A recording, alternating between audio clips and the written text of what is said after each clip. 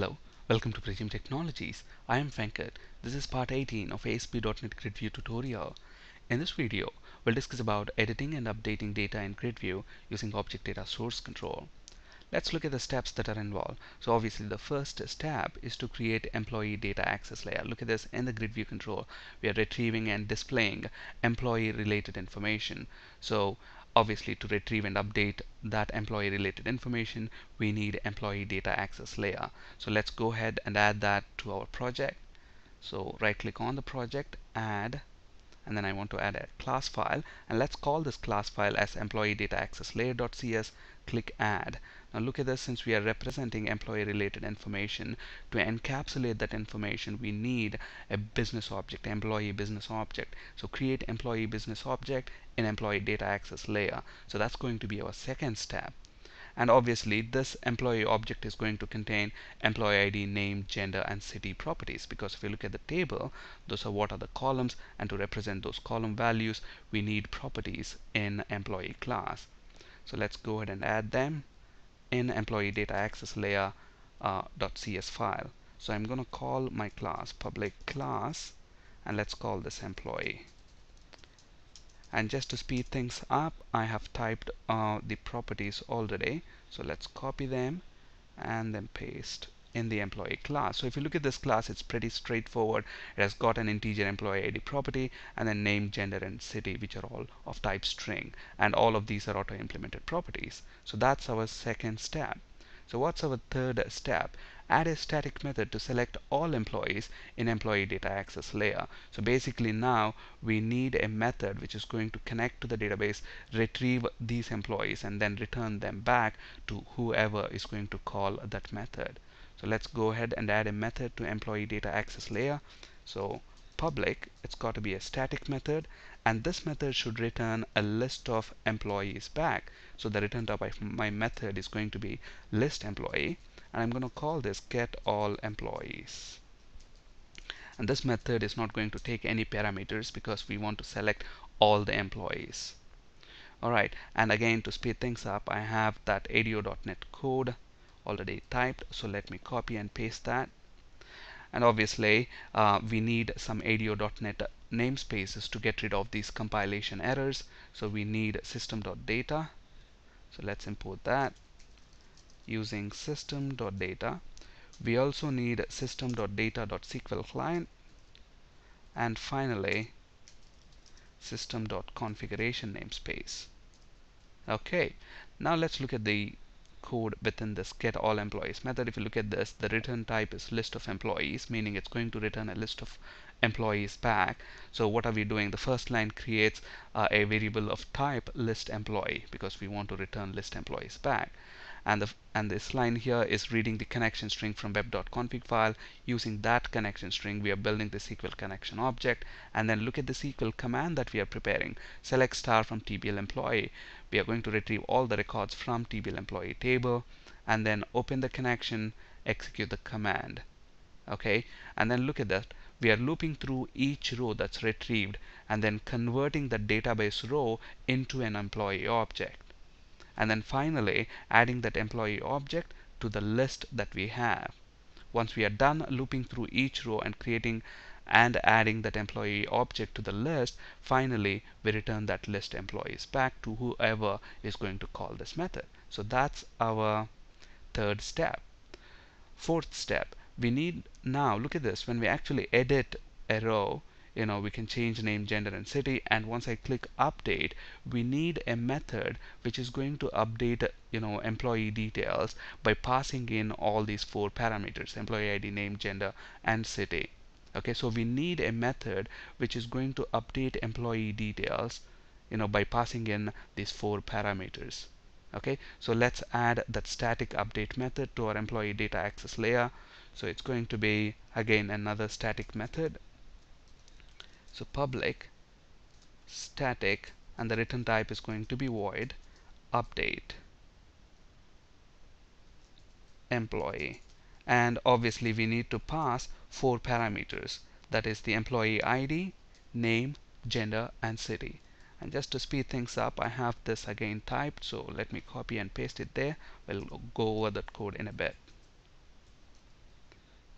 Okay, so I think we have the method outside the class, so let me copy that and paste inside the class. So that's our class, so that's the get all employees, and this is the update employee method. So if you look at this, obviously this method has got 4 parameters: employee ID, name, gender, and city. And then obviously here the first line is reading the connection string, the second line is creating the SQL connection object using that connection string. The important thing to notice here is the update query. Update tblEmployee set name is equal to @name, gender is equal to @gender, city is equal to @city, where employee ID is equal to @employee ID. So obviously this is a parameterized SQL query. So to avoid SQL injections, we're using parameterized queries rather than building these SQL queries dynamically by concatenating strings, which is very dangerous, which could open doors for SQL injection attack. Okay, so obviously now since this is a parameterized query, we need to supply values for those SQL parameters. And that's what we are doing in these lines here. So we're preparing the SQL command object using that string update query, and then we need to, since we need to supply values for those parameters, we are actually creating the parameters. Look at this. This is the SQL parameter, and this is the value for that SQL parameter. So where is this value coming from? It's coming into this method as a parameter. So obviously when we click this update method, these values, these 4 values, will be passed into this update employee method, which in turn will be associated to these SQL parameters. And that's what these 2 lines are doing here. So the first line creates the parameter object, the next line adds that parameter object to the parameters collection of the command object. And we do the same thing for gender, city, and name. And finally open the connection, execute the non-query. So simple ADO.NET code here.